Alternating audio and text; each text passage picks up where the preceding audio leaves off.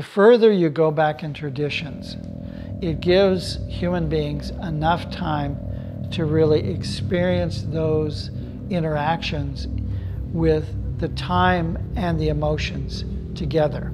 The native peoples have been there long enough to really understand the area. And colonial people, Anglo-Europeans, have not a clue. They have no notion of what they're going into. And actually, this is one of the reasons I look at different Masonic names, because there's a tradition of naming the geographic locations with names that are a little bit deeper, like Fayette or Mason. Macon, I grew up in Macon County, Illinois. That's a Masonic name. That's at a different level of harmony and ritualized sort of naming that most Americans are not even thinking about. That's why you have to look at the names in an area, try to really look at their origins, and then even below that, historically, what's the native names of that area? And that's why I think most people that go into an area and all of a sudden they have a Bigfoot encounter, or they have a disappearance, or whatever it may be, it becomes fearful to them after it happens, but not necessarily before they go into the area, because most Americans nowadays are not working at a concrete level of interaction with the landscape.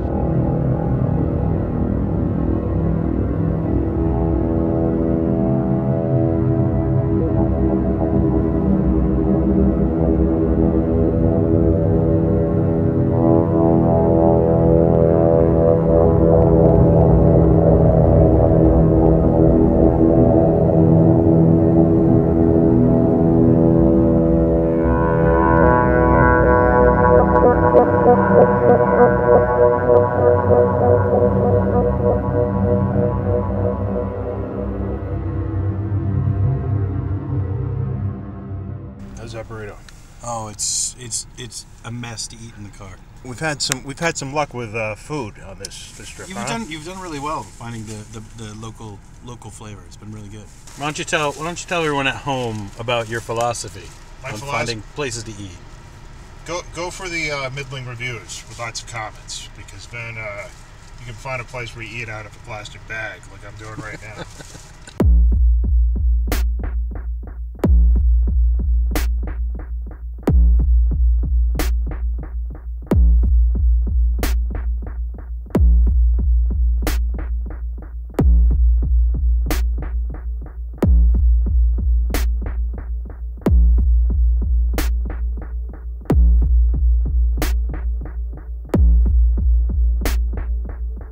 So last night we stayed at the El Dorado Lost City of Gold.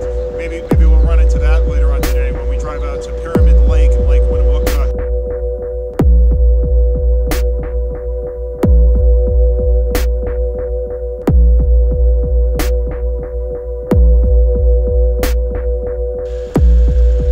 The I-80 smoke shop, getting our permit to get out to Lake Winnemucca.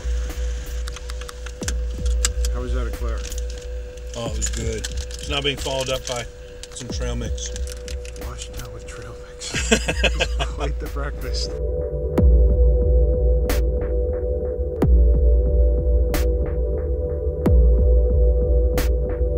Your reactions to Pyramid Lake as we drive up to it? Yeah, it was really impressive. Actually, I thought as we saw it, I thought it was actually an optical illusion, because it was warm and there was a density difference in the air, and you see a pyramid that looks like it's on just hovering in the sky, but actually as you continue to go forward, you can tell it's the lake right in front of this grouping of mountains, and they're all shaped like pyramids. How about that? They're all shaped like pyramids, and it's very clear why it's called Pyramid Lake. Although I am curious to find out what the natives called it. You know, this is a war-torn area. There's definitely a lot of history here. It goes back into the not-too-distant past, and war is stretching back possibly even further than that. If the legends are to be believed, the tribes of Mount Shasta were making their way east. As far as Ohio, apparently. but some sort of major battle in this area over towards Lovelock Caves, which is about 200 miles from here. Let's go. There's a museum over there. Let's go.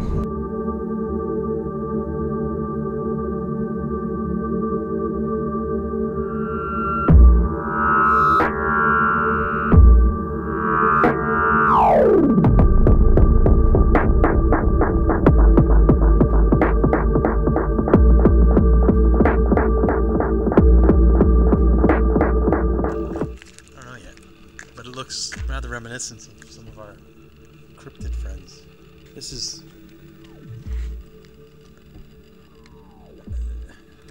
humanoid, but it's not human. I'm really curious. I'm gonna ask inside.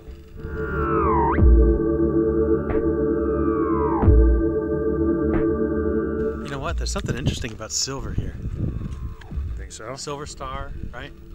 Yeah. What do you got? Well, this land was rich in silver. That's why the Europeans were coming here, was to mine for silver. So all the connections with the color silver, the metal silver. Where are you going with this? I don't know. I'm just trying to think. Thinking.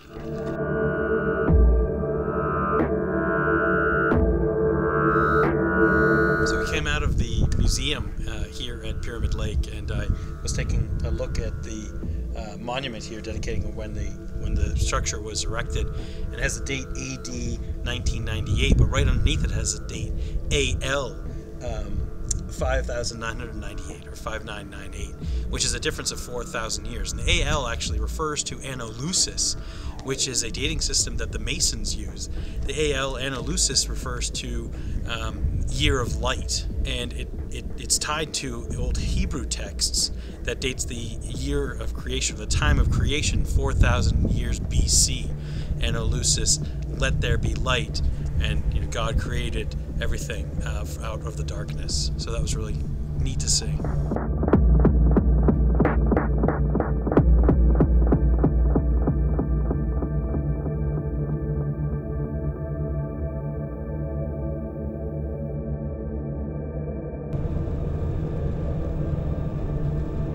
Wish I had taken some geology classes.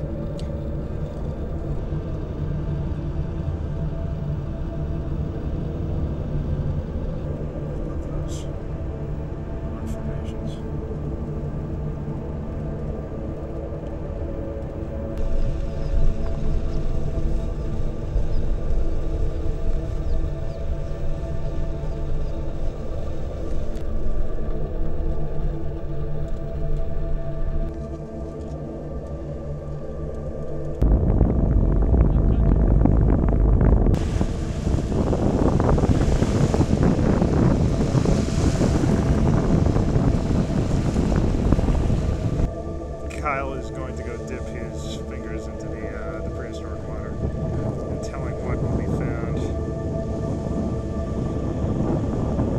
down there. Standing beside this large deposit of tufa rock, which we've learned is actually calcium carbonate, not unlike calcium carbonate limestone, and also what coral is made out of. We have learned that this entire area was filled with much more water 20,000 years ago, and that these deposits of tufa were either on the bottom of the lake bed or they were on the shoreline, anywhere where the water wasn't moving very much. The calcium carbonate would come up from the bottom and mix with the other water from the top and make these deposits and drop the stone into those areas that didn't move around too much, non-turbulent areas. Easy to carve?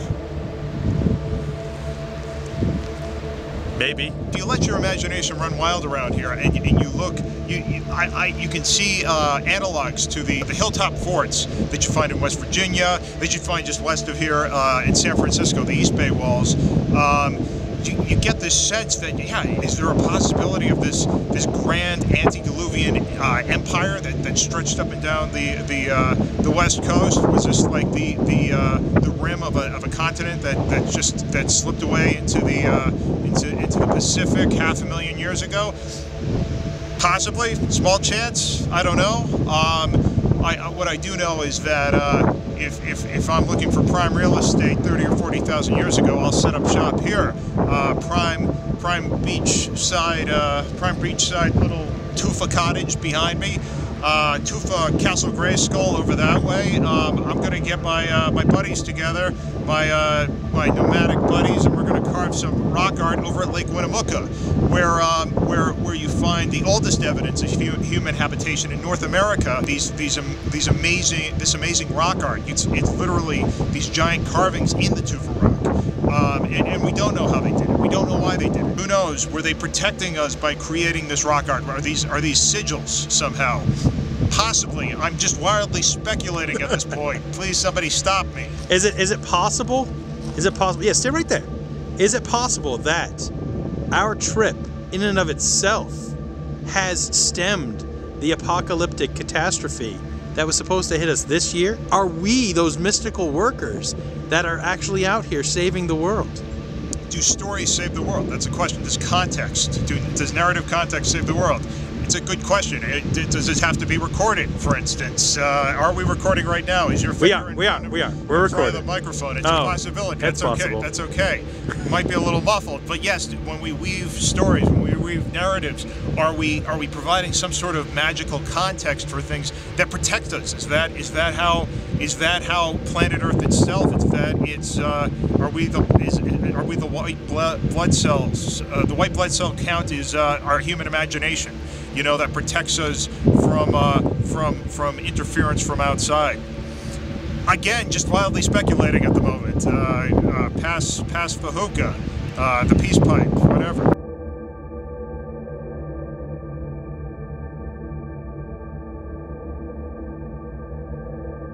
There's cows out there, just chilling by the water. Cryptid cows? No, they look like normal cows. You need dogs. We're gonna be talking about dogs. Dog star. Just to follow up on that, I did catch a furry friend earlier. Shout out to our associate Ryan, jackalope. Totally saw the jackalope. Researchers dispute the Paiute Indian legends regarding a cannibalistic warring tribe from the west, from the Mount Shasta area, known as the Saitaka, so-called tool eaters, the giant cannibal tribes that would move east from Shasta and go to war with the Paiutes. There is some controversy over where some of the legends come from. However, reading a creation myth regarding the Stone Mother, another stone formation off Pyramid Lake, from the Paiute Indian website, you realize that there is some basis in the Paiute legends for a Mount Shasta tribe. Essentially, the father god split up the brothers and sisters of the original Paiute, and he sent the mean warring siblings out west to the Pit River area, just south of Mount Shasta, an area rich in tool. Again, the Saitaka, the so-called tool eaters. That was the name of the tribe of the warring cannibals that would come east into Pyramid Lake and further east into the Humboldt Basin, where they would have their last stand at Lovelock Cave.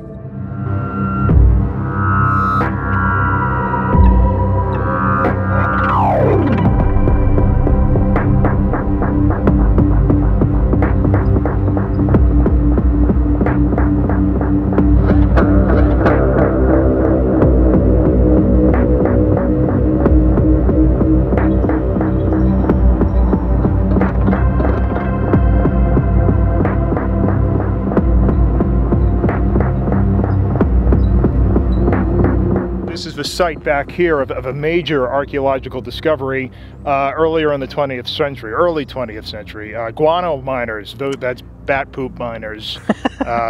In case you didn't know, they were digging this whole area out. It's good money in that. Apparently so.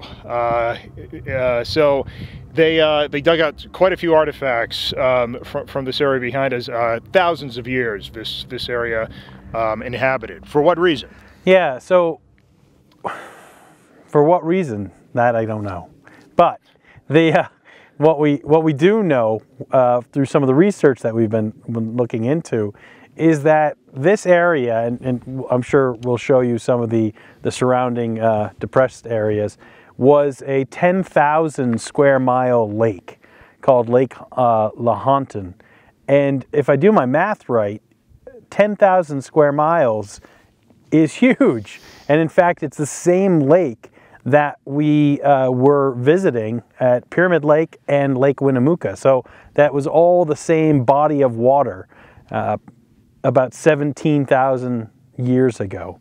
There were different times throughout from then till now where this was still had a significant amount of water. That's why there were a lot of peoples that were living here. It was very fertile. It was easy to get food here. People used to store their the natives people used to store their supplies and food up in Lovelock Cave, and they would be rather nomadic around the area, but keep their food and supplies up in the cave, which is why it was host to so many different artifacts. It was such a rich archaeological site. Right. And among the archaeological artifacts that were discovered, the most controversial were these 6 to 8 foot tall giants with crops of red hair.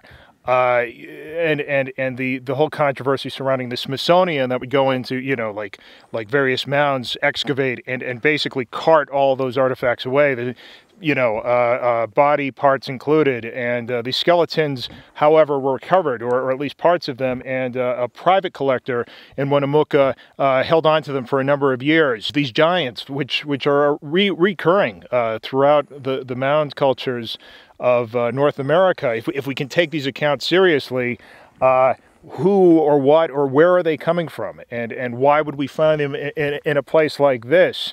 There are stories from the Native Americans, folklore, legends of battles with an eastward expanding tribe from Mount Shasta, cannibalistic tribe of giants. In the local folklore around Shasta, or at least along the west coast, you read of rock giants. Lots of skeletons found in caves, but the local Native Americans did not bury in caves. That was not a tradition of theirs. So why are we finding these bodies in there? The explanation, according to some of these Native Americans, these are the victims of these rock giants. So these bodies were found buried, I guess, dense packed in guano. So I don't know. I have no idea. I think the other thing that it should be noted is that because this site has been around for thousands and thousands of years, you have different people and different civilizations living on top of other people, right? So you've got layer upon layer of different peoples living here. I'm sure people were battling for this location. One tribe moved in, another tribe was eliminated. So I think there was just this constant churn of different people trying to live in this area. But just to step for a moment in crazy territory and just speculate, the local natives. The local stories in Weird America mention petrified sites, petrified remains of giants. 25 miles away from here, you'll find pyramidal structures that are attributed to this race of giants. Again, moving eastward from Shasta, conquering as far east as Ohio, where it is claimed that they returned back. Were they responsible for the mound culture? Were they somehow involved in that, in spreading or disseminating knowledge that contributed to the formation of these things? It's impossible to tell. Back to the tufa rock example, you see a lot of you see what might be considered rock art behind us. I see shapes and things like that. Am I looking too much into it? Possibly, but it's a very distinct cave back here. I mean, it's when you see it from the road, it stands right out. In fact, the highway's right over there. I wonder what this looks like from, from over there. But it was a long, tortuous path coming in here, about 10, 15 miles on the dirt road. It took a good 45 minutes just to get out here. So there's nobody else out here but us for Miles. You can tell we're New England boys. 10 to 15 miles on a gravel road is a stretch. It's a long one.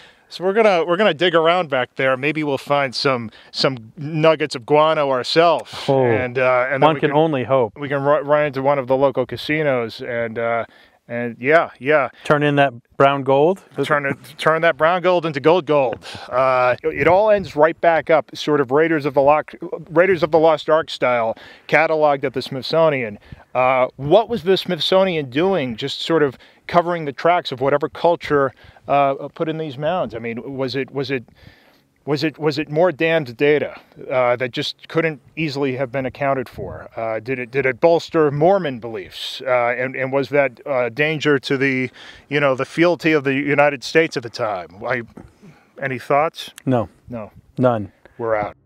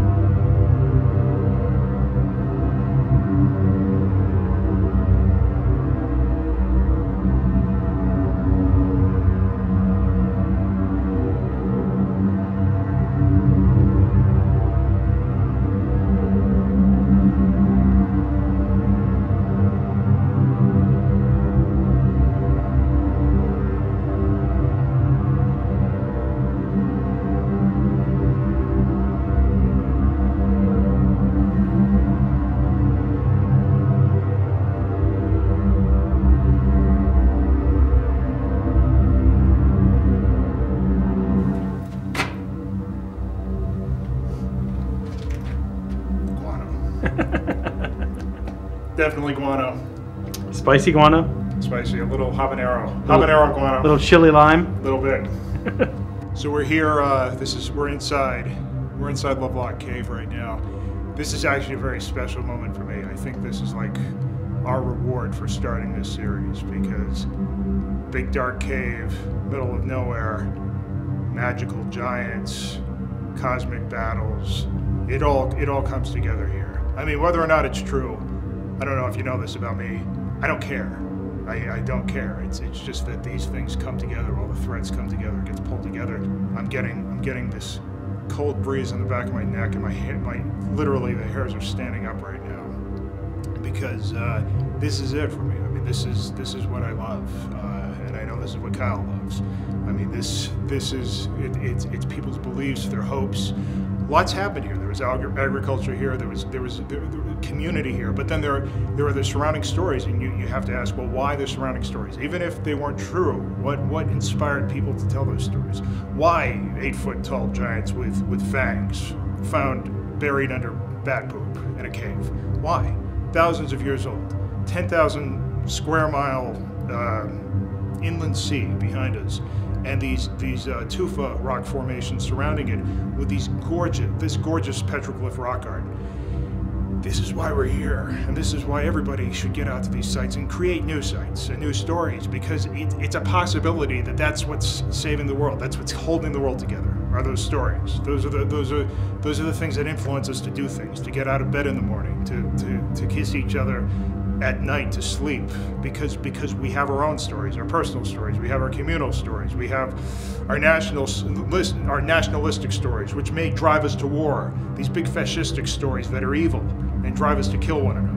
But then we have personal stories that make us love one another and come together. And it's all built on imagination. What is imagination but picturing something that may not necessarily be there? It may be there. It's behind the rock. You have to imagine what's behind the rock or behind the wall. And maybe all of that together, maybe that's Earth's immune response to every celestial threat that's out there. Internal threats included.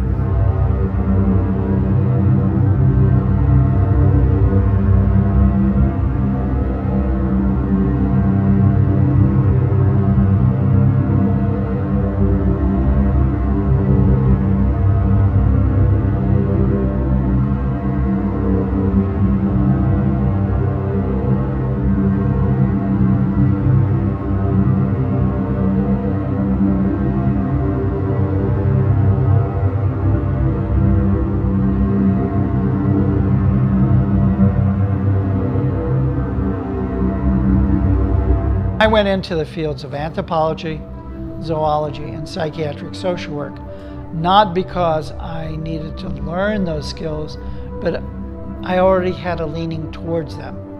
And being in cryptozoology, going around interviewing people, working in the mental health field at the same time because I felt that I was good at it, and turned out I was, helped me more and more.